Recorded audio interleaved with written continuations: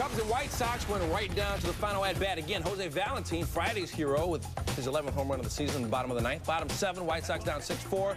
Valentin facing Kyle Farnsworth with 2 on. Sammy Sosa says, "Give me that!" That's a top 10 plays nominee as he robs Valentin of a home run. Bottom 8, Willie Harris facing Antonio Alfonseca, 1 on and 1 out. Over to second, but the Cubs can't turn the DP. Nice hustle by Harris to avoid the twin killing. Next batter is Aaron Rowan. And wouldn't you know it, 2-run shot off Alfonseca. Rowan's second home of the season, and the game tied at 6. Bottom 9, Carlos Lee facing Juan Cruz with a man on. That's deep again.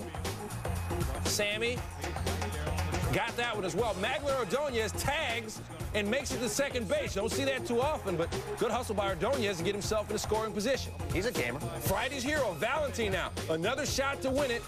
So we take you back to Friday afternoon. Walk-off home run in the bottom of the ninth, and he knew it as soon as he hit it. So let's see what he had on Saturday. Mike Rimlinger on to face him, got him swinging. So no heroics for Valentin in this one. 2 batters later, D'Angelo Jimenez up. Back through the middle. Up the middle. Corey Patterson's got it. Ordonez trying to score. The play not in time, and the White Sox win it again in dramatic fashion, 7-6, the final.